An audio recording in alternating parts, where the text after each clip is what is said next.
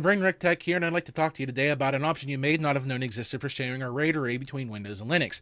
Up until recently, you only had about three options. The first one is you rely on fake RAID, which comes with your motherboard, or you buy a PCI add-in card.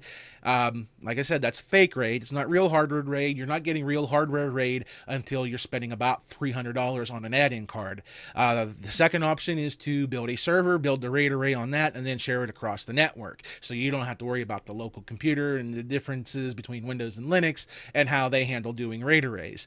The last option would be to go into Linux, build your RAID array in that, and then boot back into Windows and build up a Linux VM so that the VM would access the Linux RAID and share it to Windows. If you know how to do that, then you know that that's not really an optimal solution. And you can just, if you have the option to build a server, just do that.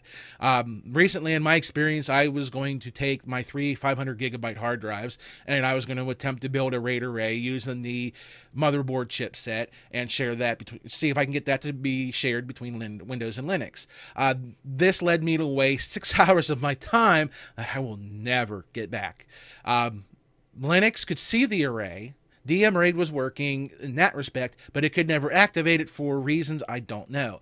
Didn't matter too much anyway, because on the Windows side of things, I could not get all the drivers I needed preloaded so that when I shut down Windows, went into the BIOS, changed my settings, and then booted back up, I wouldn't get a blue screen because Windows didn't have the drivers. Well, how can I get the drivers in there if you won't let me load them up before I turn the damn computer off? Go Microsoft. So that was pretty much out of the window. I did a little bit more research, and then I found out that we now have LDM tool in Linux to access Microsoft Dynamic Disks inside Linux. Before you go running off on this idea, though, I will have to tell you that there are a few limitations. First of all is that LDM can only use query C, that kind of thing in Linux. You have to create the dynamic disks inside Windows, and if you want to change anything around, you have to do that inside Windows. Support for dynamic disks isn't so straightforward because Microsoft.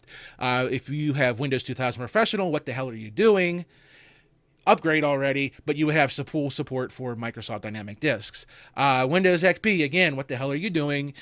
Upgrade already, but locally you don't have access to dynamic disks at all. Windows XP Pro could manage them on a server, but it couldn't use them locally. When you get to Windows Vista, business and ultimate users have full support, and then everybody else is left out in the cold.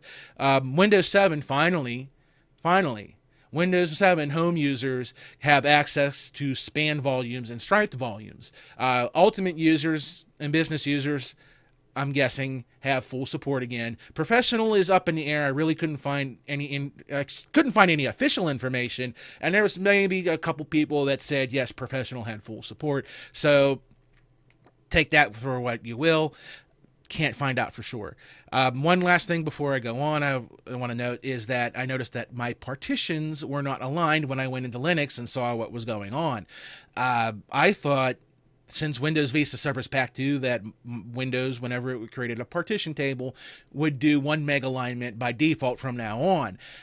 Guess that's not the case. So if your hard drive doesn't report to the operating system that it uses 4K or 1 meg alignment, you might be out of luck, because at least when you're dealing with the partition tables yourself, you can force that alignment that you want. With dynamic disks, I don't think there's any way to do it yourself. You have to go through Windows to do it, and Windows doesn't give you the tools to get that fine-grained control that you need. So with all that being said, let's go into Windows and see how this gets set up. So let's see. Yep, there I am. You can see right here, I'm in the virtual disk manager here, and I have this last partition that I'm going to set up for my virtual machines that I use. I'm going to come over here. I'm going to right click and then go to straight to volume. Wizard pops up and the first disk selected, that's the one I clicked on. And I want to go over here, click on that, and add them both into the array. I'm going to leave it at the default drive letter assignment.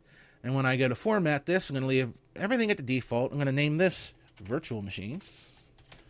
I want to do a quick format and click next, and it's going to tell me that I have, there's my volume size, and Everything looks good, so we're going to click on finish, and hopefully now, unlike last time, Windows crashed when I did this the last time, and this time it didn't crash.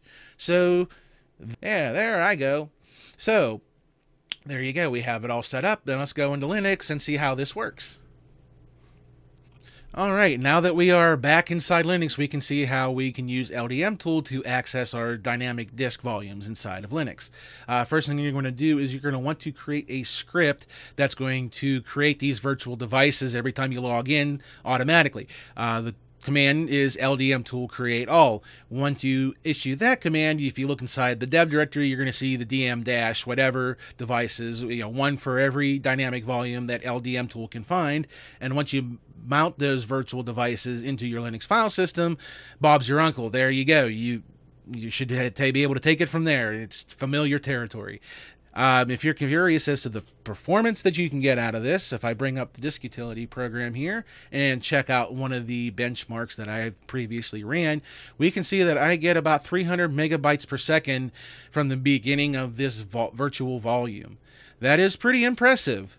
For $150 between 3 disks, and the only reason I spent $50 a disk is because this was back in the days of the hard drive crash when there was that flood in Asia. So unless you're spending a lot of money on an SSD, you're probably not going to see that kind of performance.